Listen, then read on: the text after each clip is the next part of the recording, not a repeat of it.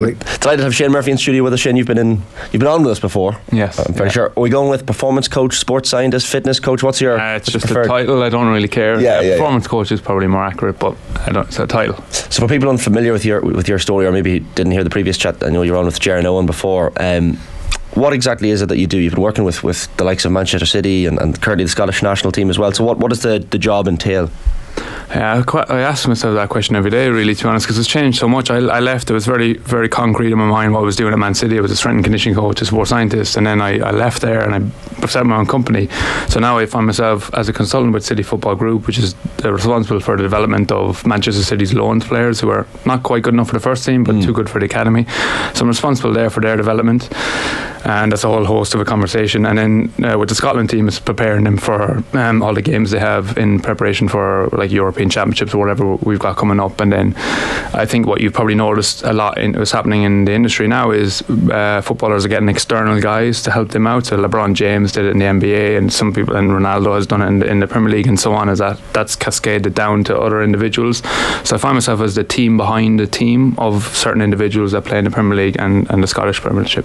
What had cropped up recently, I know you were involved with the Scottish setup, Steve Clarke's setup when Scotland played Georgia recently, and the pitch gets a bit waterlogged and the rain starts coming down, and I think Scott McTominay standing in the tunnel at one point looking down the tunnel, and the Georgian players didn't want to come back out. So you probably had to be kicked into gear at that point where there's a delay, players' muscles are getting tight. How do you cope with a situation like that where all of a sudden you're landed with something that you weren't really expecting pre-kick-off? Yeah, exactly. It was such a weird moment, or a cool moment as well. Like, it was quite a challenge, because I think in normally speaking you have just fairly binary what you do. You warm up the team, and then X equals Y and everything happens kind of like periodically. But in that moment, call off after 6 minutes, never happened before. Players didn't know what was happening. Players were talked about, it's going to be postponed the next day, and they've all got plans to do whatever they need to do. So they're emotional, they're like reacting to it. No one knows what's doing. The kick-off's delayed every 15 minutes, and it's, like you said, you're trying to manage the physical kind of low. You're warming up. I think we warmed up 4 times in that moment, because it was actually an hour 40 minutes after the kickoff, like how the game went on. So it was quite a long delay, and it felt like that in the changing room, because you also had Georgia who were trying to get it seemed like they didn't want to play because they're 1-0 down also, which doesn't help. But it was more about the mentality and keeping the team together, because in that moment what happens a lot of people is you hear this thing called cognitive decline. So they're not 25-year-old professional athletes at that moment, they're 4-year-old kids, you know what I mean? So they're the kind of emotions are really high. So it's just keeping the team focused, keeping them in a plan, I'd say, because we were given, you got 10 minutes to warm up, and the players just wanted to go out and just do anything for 10 minutes. But if you do that, it's a long time to be standing around, you know what I mean, warming up. You need to focus, so it was just kind of making sure it was a process and keeping them together, and then kind of doing that. But a lot of staff helped in that moment, and some of the players are real leaders as well, so they just took control of that. Like, you got the skipper Andy Robertson, he's a natural born leader, and he just kind of takes control of that situation as well. So there was a lot of people helping out in that moment, but it's certainly about just sticking to a process and just keeping the emotions intact. It's funny, we were chatting to the Roscommon senior football boss Davy Burke, who was in studio yesterday, and there was something he said that kind of struck me. It was, they had obviously planned for the Connacht Championship, that opening game against Mayo, and really focused on it. Then they win that game, of course, but he's almost, I think he was wondering out loud yesterday, did a focus on that in preparation for a certain date maybe hamper the rest of the season? Do you get the workload right later in the All-Ireland Championship? Are players tired? And it's tough to find that balance, and I guess there's the psychology and all that comes into this as well. But have you found that it can be difficult for teams to kind of find that balance and peak for a certain period and keep peaking at different points? It's very, because you can't always peak, and football is this, and other sports are like this, and GA is like this as well. You got to peak every Saturday or every Tuesday, so you got say Olympic cycle, you got to peak at 4 years, so it's a bit more, so how do you, and if you look at, another thing is, like, if you look at the team of the week every time in the Premier League, it's never the same team, so people are peaking, there's an undulating individuality to the peaking as well. Not everyone's peaking at the same time, so the idea that a team peaks is probably it's probably just something we talk about, but it's actually not you want your best players peaking at that time. So it's a difficult thing to understand, but the more you understand of players, the more you understand of the individuals, and having a goal and having a focus, I think, is the number one thing, because there's so many things that factor into this this idea of peaking, but in a group team like that, it's always the individuals. So you don't just look at the forest, you try and you look at the individual trees and you pick them out and you make sure that they're on the right plan, they have their individual things intact. And I think the psychology and the event will get there if you do that right. I think you get the basics right. I think there was a question, was it Philly McMahon was asked it recently, someone brought it up about, you know, who is fitter, a Gaelic footballer or a soccer player. Yeah, and I know it's like you probably can't really compare them, and I think Philly's point was they're just different body shapes. They have, like, a Gaelic footballer has to be slightly bigger to take the big hits and the physicality of the game, whereas a soccer player probably, as he said, has bigger calves. Like, you look at the likes of Jack Grealish because of the athleticism and kind of niftiness of soccer. Do you have an answer on that in terms of which is the fittest, or is it just one of those questions you can't actually answer? I think his first point about you can't compare him is the thing. Like, they're so unique, they're so different, there's so many things. Like, it's a rabbit hole, really. It's to go down, really, if you could try and compare. I think it's, but also the players within it. Like, you've got players, like Jack Grealish, who's got big calves or whatever, but that's not the whole picture. Like, you look at Mahrez, same team, different side of the pitch, or same side if you want, and there's no comparison really. And the point, I think the ultimate point, he said, you can't compare, and there is no one size that fits all. If you look at football, look, I'm not going to discuss about Jay because it's not my remit, and I would never pretend to be an expert in that. But football is definitely the one sport where you have, even in positionals, you have such a disparity between profiles. You look at strikers over the course of history. We could just name them out, like Peter Crouch, Michael Owen, Dwight York, Sergio Aguero.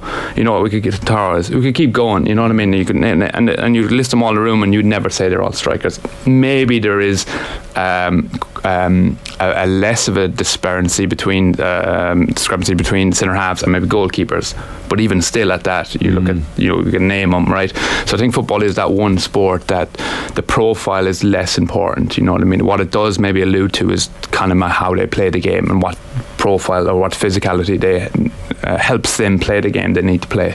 But yeah, there's such a difference, and there's no profile, and it's sort of the robustness sort of thing. I like that. So the robustness of, say, a GA player is sort of different to how we would consider robustness in an argument, a robustness for a footballer. Because the robustness of a footballer is like, it's not about muscle mass or size or anything like that. It's like, look at the games they have to play, the amount of games a Premier League footballer like Kevin De Bruyne this year could have played 75 games. Like, that's an incredible amount of games. It's too much, it's way too much. But still, robustness is kind of a funny term. It's very hard to kind of get clear clarity of what robustness means, because does robustness mean how physically strong you look, or muscle mass, or does it mean how many games you can get out in a season, how injury prone are you, that kind of thing. So it's so hard to talk about it because it's you need like a whole podcast on it. It's really a grey area, it's such a grey area. But football is certainly one sport that there is such a variety of athletes. Slightly less scientific question for Shane, but the mention of Jack Grealish has me thinking about the homecoming celebrations. Does being a consultant get you a spot on the bus? No, not quite. I can't claim any of that, unfortunately. But I'll be over there next week, so I'll see the trophies. I might get a picture with him. But no, I wasn't invited. And you're watching the like minute by minute sort of Jack Grealish celebrations, and he turns up somewhere else having a few jars in him, because I know he addressed it, didn't he, after one of the England games? He said, why am I getting asked about this stuff all the time? I've been playing for like 11 months or 11 and a half months, give me a break. What are your thoughts when all that is like, it's a natural end of season, letting off a bit of steam, or could you mind yourself a bit? I think it's individuals. I think there's some players now that, like back in the day, and even I remember when I first started in the Premier League, players would finish the season and get really unfit and just completely unwind. Now we see a kind of different cohort of players, and Tony Strudwick made this argument. He's a kind of a legendary S&C coach. He worked with Man United through the years, but he made this point, maybe they don't switch off enough, so maybe there's an argument that they need to switch off, because most of these players finish the season and sometimes they have to keep working because they may have international duty. We had it with some of our players that played in the Championship, that they wanted to keep them ticking over until they met up with this guy like Lyndon Dykes and Kenny McLean and those kind of players who finished Championship early and they had an international duty, so they had to keep continuing. But you have it now with there's so many summer, off-season, pre-season, pre-season kind of camps, we'll say. So these players are looking after themselves all the time and whatever, and I do think they need to unwind. And it's an individual thing, but now it's so like blown up and talked about, and the memes and all this kind of stuff. He's just letting loose for a little bit, and I was like, he's won the treble. He's, I think, do it. And if he delivers next week, doesn't get injured, all that kind of stuff, then who's to say he's wrong? What advice have you got for the likes of us schleps who are sort of like playing a little bit of whatever it is, like five-a-side or just totally incomparable? We're more the Jack Grealish letting his hair loose Friday than Don't put me in the same bracket as you. Hold on a minute here. Well, you're probably a good target audience for this because Shane plays, keeps his light under a bushel here, but he's like Monaghan United's top striker. Right. What advice or any advice for people who are just tuned in, who like a bit of casual sport and would like to keep on top of that stuff? I mean, there's a few things. Like I think the first thing to identify, and this is all age groups and all things, I think you have to identify what makes you a good player. You know what I mean? What makes you a bit better than everyone? Because I think there's this tendency for everyone to kind of get well-rounded.